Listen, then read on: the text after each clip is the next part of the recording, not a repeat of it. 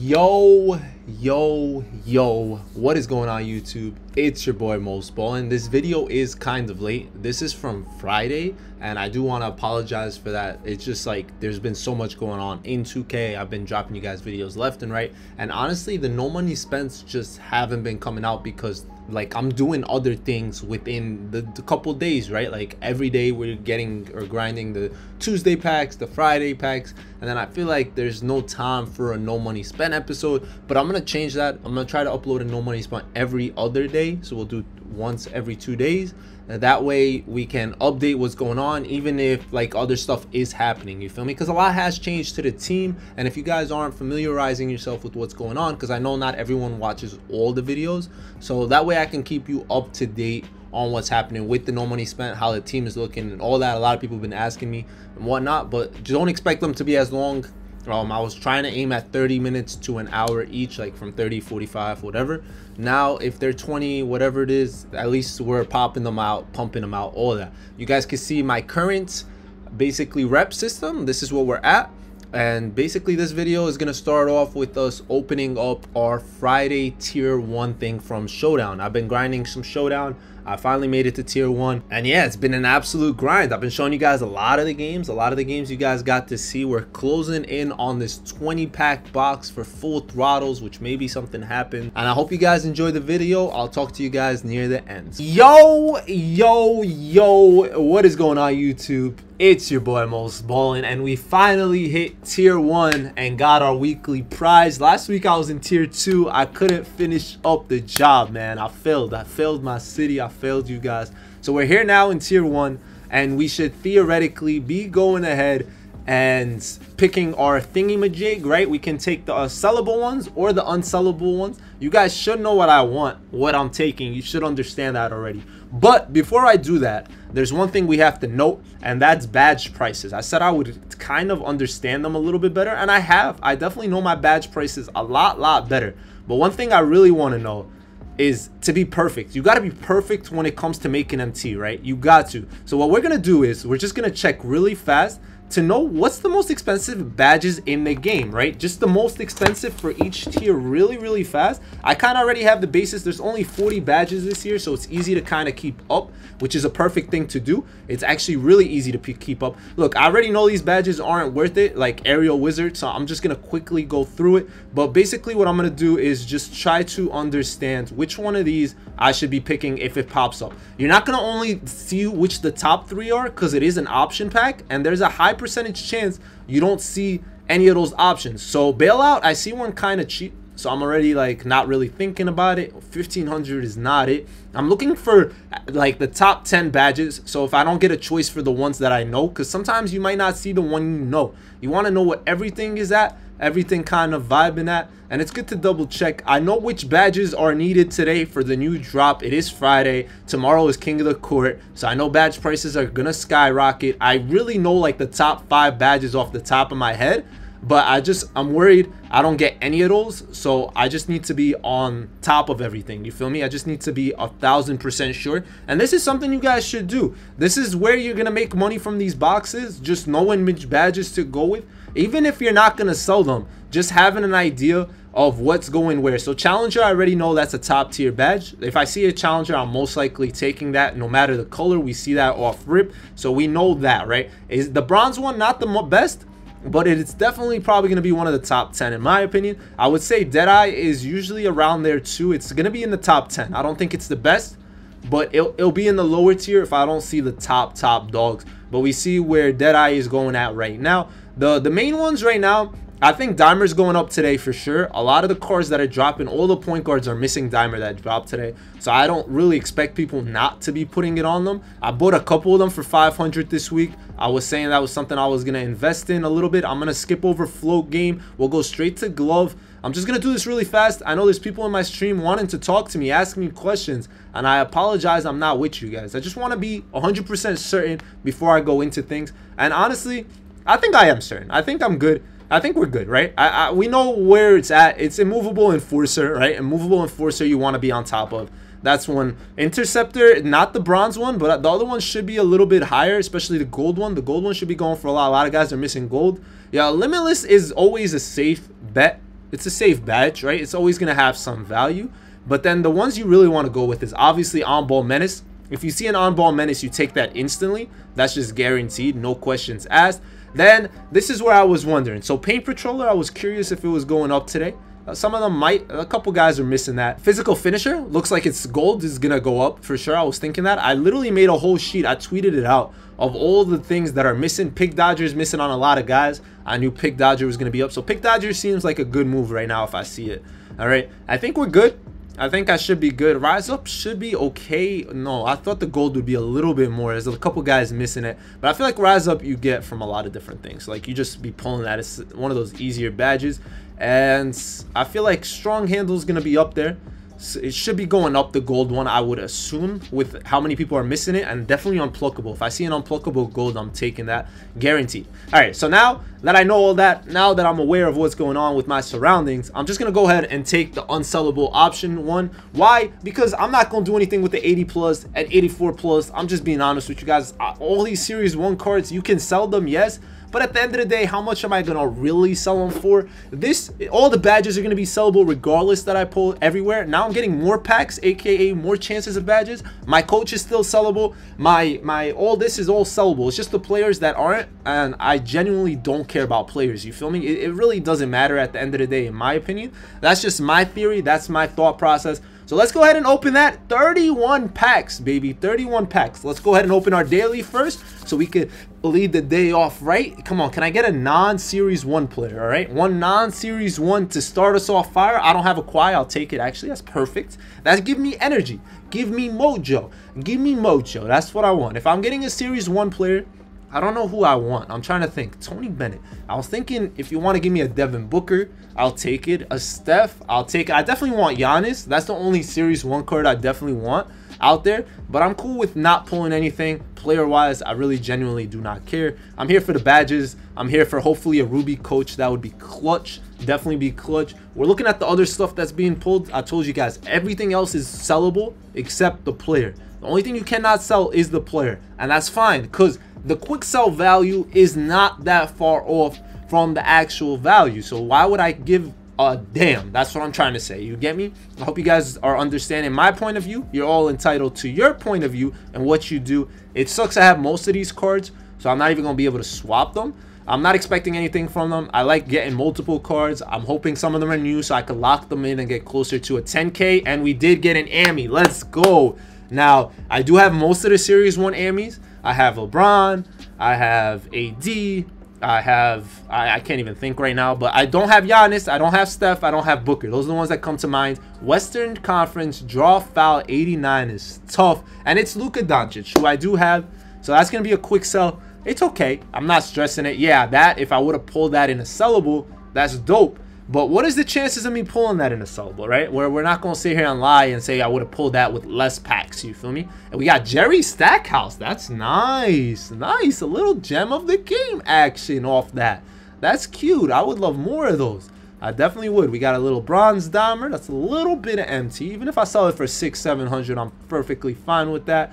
Who is my boy Nicola? So many Nicolas in the league nowadays, bro. And every player in the league called Nicola. You feel me? Obi Toppin and Chris Middleton. I'm gonna name my son Nicola. He's guaranteed to go to the league, it seems like.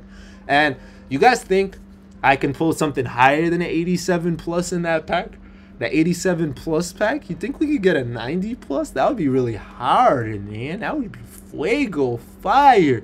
And we're not looking too good, ladies and gentlemen. Not looking too good. I'm kidding. I obviously do not care. I'm just opening these at this point. This is what we get for getting to Series 1. We'll be talking to you guys about everything you get overall, which tier you should stop at. I'll tell you guys all the rewards in all the tiers. We got a Ruby from the Gem of the Game, and it's nice. That's actually not bad. Marcus Morris Sr., not bad. Another Gem of the Game. Let's get some heat in this one. It's a gold. It's crazy. So that Ruby one was not a bad pull-up. I don't know if they're... What is the guaranteedness of these in the world? Ron Riley, this is the hidden gem one. Please, Ami! Would have been nice. It's all good. Yo, Muggsy is probably the worst possible case scenario ever in the world. And it's okay. It's okay. It doesn't matter. I wasn't expecting anything from there. It would have been nice if it was someone that could play. I hate this takeover stuff. It takes too long. The shoes take too long. Y'all gotta figure out this situation, make it go faster. Can I skip through this? That would be nice. I wonder if you could flip all the... Nah, you can't. I was gonna say if you could quick flip the whole box, that would be crazy. It'll show you like endless pages of just everything that just got pulled in the whole world, and you're just looking at 5 billion cards, and you're like, what did I really pull? And then it takes away from the excitement of me pulling an Ami that I already had. You feel me? I wanted that excitement of pulling an Ami I already had. Here we go. Ruby, Ruby, Ruby, Ruby, Ruby, Ruby. Oh, that's disgusting. That's disgusting, bro. I can't take Udoka, or else that looks like I'm gonna cheat on my wife. That's what I feel. No, I don't know what I'm saying, bro. That's crazy. That's crazy. All right, playbooks, I'll take whatever you give me. I don't even have room for any of this stuff in our collection, in our auction house. I should have chucked everything up for 250, 300, and I'll play it. All right, pick 5 is beautiful. You already know I take red shoes, orange shoes. Any color that stands out is a color I want. I don't know what color those Converse, they're probably white. I'll take some steps, why not? And then I guess we take the New Balance and take the red shoes. Always red. Anything red people like. I like red, you like red. We don't really, but they stand out. I need shoes that stand out, and this is where we pay attention. I think I'm taking Set Shot out of right now. Launch, not bad. And I didn't get any of the top tiers, man. Off-ball Pest is good. We'll take off-ball Pest. I have 2 options at off-ball. Lightning Launch looking good. Set Shooter looking good. Those are what I see that I'm literally looking at, and I'm like, okay, we have an opportunity. What I could do is I look at what badges are missing today, so I can have an idea of what I think is going to go up 100%, even if it's later on when more people pull the cards. And in that case, I would look at maybe Glove. Glove, I could see that going up because Spider is missing that, for example, right? And then from there, Slippery Off-Ball is missing on a couple people, right, overall. So Slippery Off-Ball, I could definitely see that moving up. And Off-Ball Pest is one of those badges everybody needs and everybody's missing. So the question is, do I want multiple of the same ones, or do I want to switch it up just in case? You can't go wrong with Lightning Launch either. So it's really just comes down to what you want. Ideally, what I want to do is make a list of like the most expensive badges in general, and what I'm gonna do is I'm just gonna take one of each, so I can't go wrong, right? I'll take a Slippery, a Off-Ball, a Glove, just in case. I feel like those are safe ones. That way, like, depending on what prices go where, I have one of each type vibes. Here we're gonna do somewhat similar. I like my dimers, but I think I'm gonna take similar ones unless I see what I'm looking for. With Unpluckable, we'll take, do they miss silver Unpluggables, or it's just golds? It seems like it's just golds. No one's really missing silver, so I wouldn't even have to really worry about that. But I mean, PG's missing Unpluckable in general if someone wants to add that, you feel me? And I guess we'll take Lightning Launch on this. Here we're taking Challenger. Nice, we got a Challenger badge. I see a Limitless as well. I see an Interceptor. What are the bronze badges being missing right now? So Challenger, I think, is one of the better ones to take for sure. I think I take Interceptor. A lot of guys that dropped today are missing Interceptor. And then from there, that's what I'm basing it off of. I'm basing it on what people are missing today. And I'm guessing Limitless is one of those badges being missed today, so we'll take that. So basically, I was only able to swap one player. Everyone else is going to get sold when it comes to players. So I'm going to go ahead and sell the players fast so I can keep the rest of my stuff in auction, so I could sell any duplicates, stuff like that. I want to get rid of the dupes fast, obviously. The faster I get rid of them, the faster I have space for my badges that I want to sell, right? That's the most important thing. And overall, it wasn't terrible. It wasn't terrible. I'm not mad at it.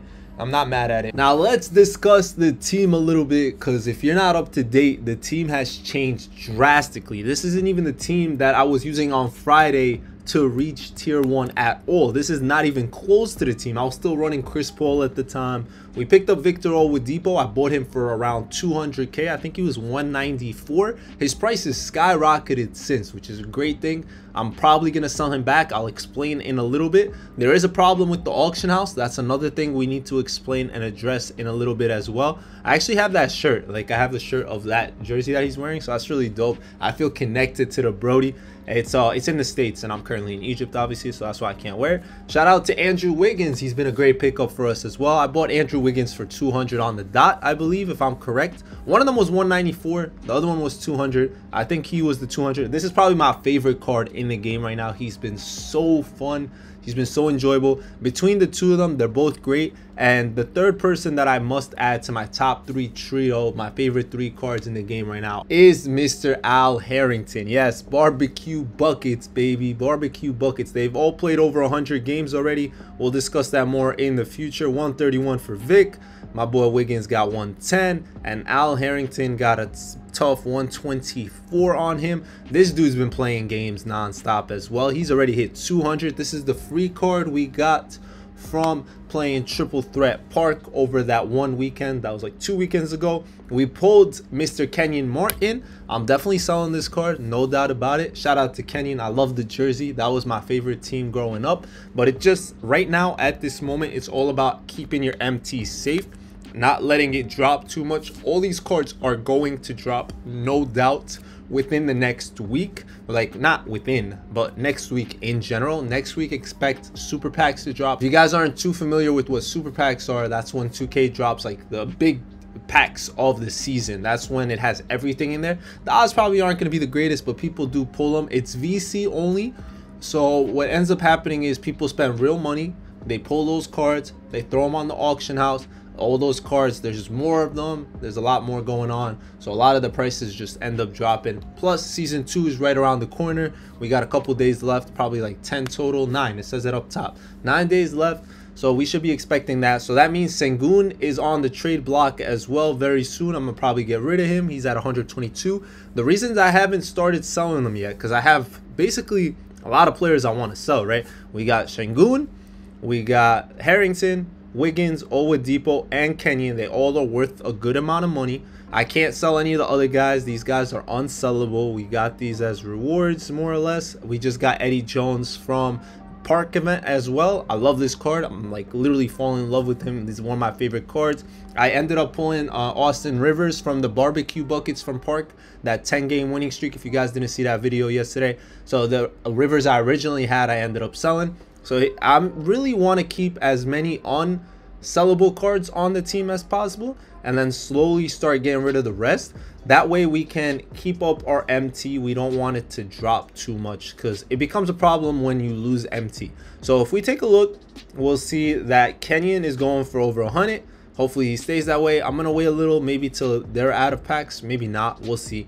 Probably not. But Victor right now is at a really high price, which is nice. I think the auction house is currently broken. People are not able to take their MT back when they bid on something and don't win it. They're waiting a pending period. I don't know if 2K means to do that or it's an error right now. So do not try to bid on something unless you're positive you're going to win it or whatnot. Otherwise, you're going to be maybe losing some money. Putting up cards right now is risky, not knowing what's happening. Because if people are bidding and having to wait and not getting it back right away, it's going to be less MT in the market. So when it's time to buy a card, no one has the MT. They're waiting 30 minutes and now cards are ending for a lot less. So maybe it's a great time to snipe, bid snipe, I should say. It might be, but just keep it in mind overall that super packs are on the way. I've been keeping that in the back of my mind all the time. I know I want to throw up Sengun, for example. I want to throw up my Al Harrington most likely, as long as I can get most of my MT back, because if they drop in price and as season 2 rolls around, I can always buy them back and hopefully like keep my MT where it was at. I needed these cards at the moment for whatever it is, whether it was King of the Court, whether it was like literally so many possibilities. We needed these cards, and that's the reason I'm holding on to them right now. I do want to make a quick push in Showdown. I need 20 wins for the next prize, right? Because it goes 3 wins and then it pushes to 7, then it goes 15, then 20 for the top prizes, and then we get to pick again. So I want to get to 20 wins. It will also help us out here. I'll be at 104 towards the boxes, and then when we're at 104, guess what? There's one more week for the season, so I'll be able to knock it out. So I think I still want my team for that. There's a possibility for that, as well as I was using Sengun for salary cap. But now that I'm done with that, I would have thrown him up. But like I said, the auction house little situation is a reason I'm not. I hope you guys are caught up with the videos. I hope you guys been watching, whatnot. I'm going to make a new rep video for sure. I learned so much more, like so much more, since I don't know if you guys really want it. I can make it happen when we hit 50%. Otherwise, I'm going to wait till I hit diamond. But if you want it ASAP, make sure you like the video up and let me know. Make sure you guys are subscribed. I really don't understand why some people watch and aren't subscribed. It's like a 50% ratio of people who are and who aren't. So that's always weird to me. If you made it this far, I appreciate you with all my heart. I think I'm just gonna end the video right here for right now. We still have a lot of stuff to do. I dropped my greatest era box that we got from challenges. I would drop that video. Those were the easiest challenges we've ever gotten so far for that. If there's any other videos you guys want, I know people have been asking me for some breakout videos, like explaining how to beat that team again, and I can make you guys an updated version, pretty much the easiest run around how to always win in breakout. I'm still been playing that mode. I've gotten a couple good things, so I will show you guys that in the next No Money Spent for sure. We'll be popping them out like I said. So I'll see you guys soon. It's been your boy Mos, y'all know the drill, and ballin' out.